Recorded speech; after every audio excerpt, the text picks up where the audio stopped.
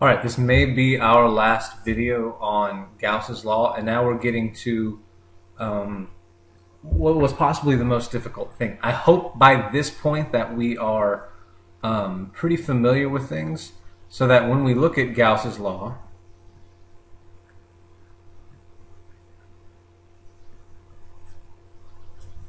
when we see it, this part, we instantly recognize as having only three possibilities for the things that we're doing.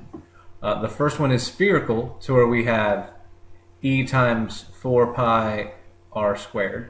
The second one is cylindrical, where it's e times 2 pi r l. And the third one being a planar charge symmetry, where we have e times a, or 2a, depending on what the case may be. But this side of the equation, the integral of e dot dA over a closed surface, will always be one of these, because we're only looking at specific symmetries. And then really the hard part of this becomes Q enclosed.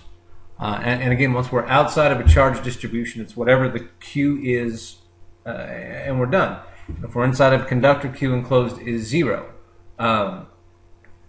For uniformly charged, Q enclosed was always equal to rho times our volume enclosed. And we could express rho in many different ways. One of them is, sigma. Sigma times a length or a depth or a radius. Another way to express rho would be lambda times an area. Multiple ways to express rho. It just depends on how it works. So that's for a uniform charge distribution. We're doing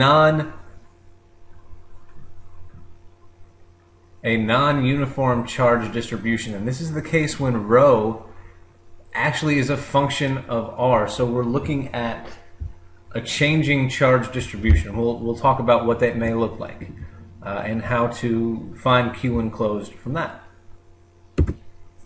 So for our non-uniform charge distribution, we have rho as a function of r, which means, let's say for our sphere, rho could be very thick and then move out towards decreasing values as we move throughout this sphere.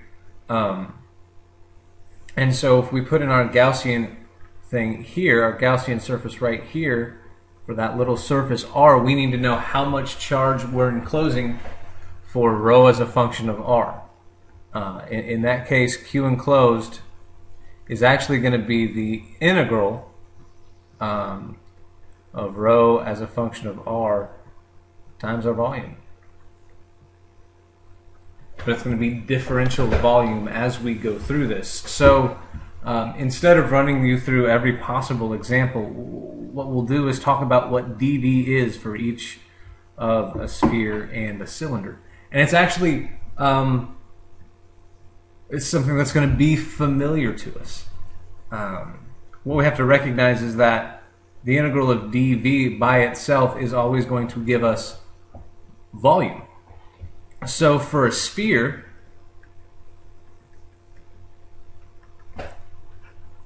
dV is equal to 4 pi r dr. Because if we take the integral of that, 4 pi r squared dr, I apologize. If we take the integral of that, it's going to give us 4/3 pi r cubed. Now our limits will be from 0 to the radius of the sphere that we're talking about.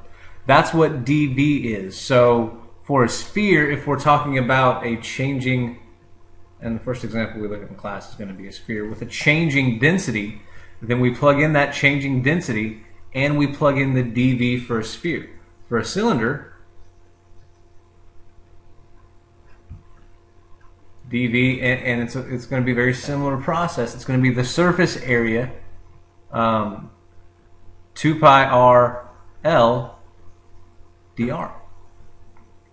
And again, we're going to be going from 0 to whatever the radius of our cylinder is. And then we plug this in for dV and then take the integral.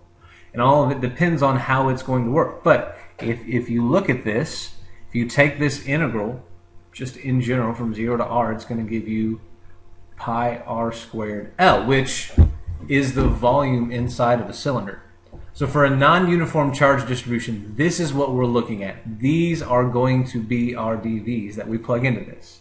So the important thing really to note is that Q enclosed is the integral from 0 to the radius of our thing of this function of charge density times dV. And dV is going to be different for a sphere and a cylinder, but you're going to need to know both of these. And part of what we'll do in class, we'll do another foldable thing to where everything's on the same piece of paper. We can quickly look at how everything's going to look in general. So that's actually it for Gauss's law. We're not even going to look at a non-uniform charge distribution for a slab.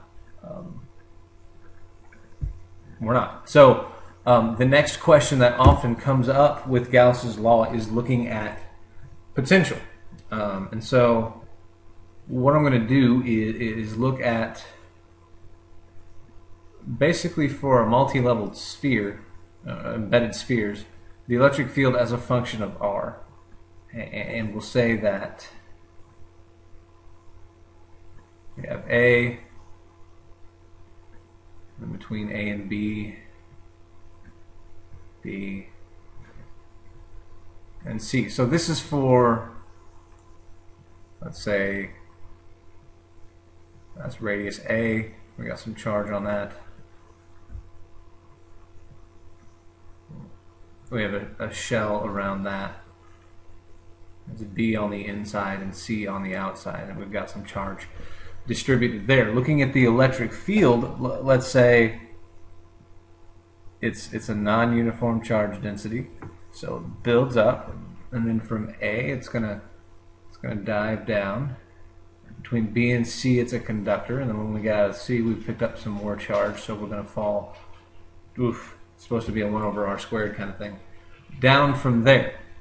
And so that's what our electric field looks like. There's electric field that builds up as we get close to the surface, drops down to 0 because we're inside of a conductor, builds up in that middle part as we get close to the surface, and then drops down to 0 as we lose more and more and more and more charge. So sort of a piecewise discontinuous look at the electric field. Looking at that, the electric field would be something like, between 0, when r is between 0 and A, we've got a KQR over A cubed kind of thing. And then between A and B, my electric field, that goes here. Between A and B, my electric field is KQ over R squared. Between B and C, the electric field is 0, and then on the outside, we'll just say it's 2Q. When R is greater than C, the electric field is 2KQ over R squared. So that's sort of what this is describing with the electric field. Now, finding the potential. Find the potential energy at R, wherever R may be. So let's say R is here. It doesn't matter. R is going to change. What we have to remember is that the potential at R is the work per unit charge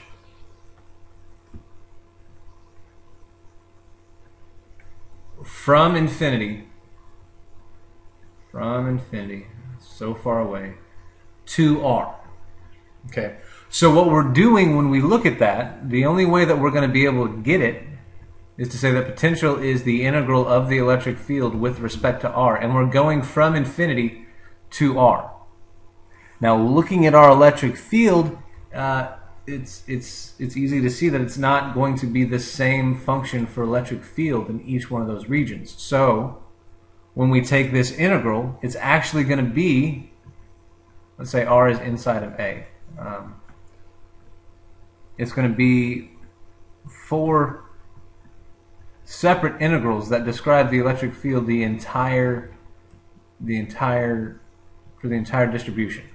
Okay, so the first one, we're going to go from, I need a new color. We're going to go from infinity to C.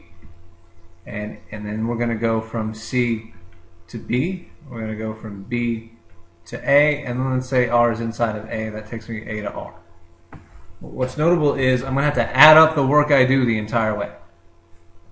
So from infinity to C, this is my function of the electric field. 2kq over r squared dr.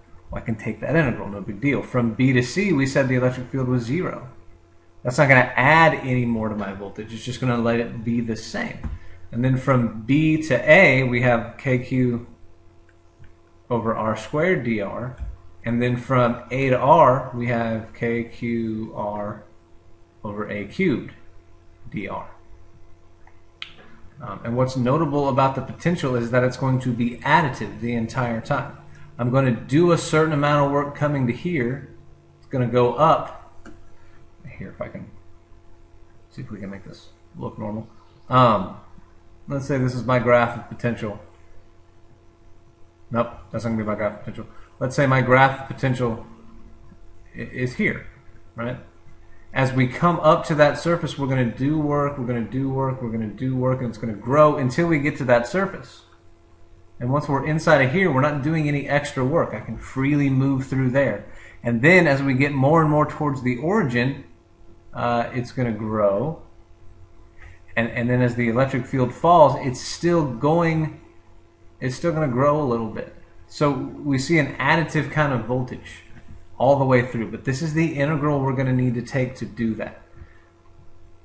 It's just going to take practice. And I've put some voltage on each of the worksheets that we've done. But the important thing, the really important thing to note is we're still going from infinity to R.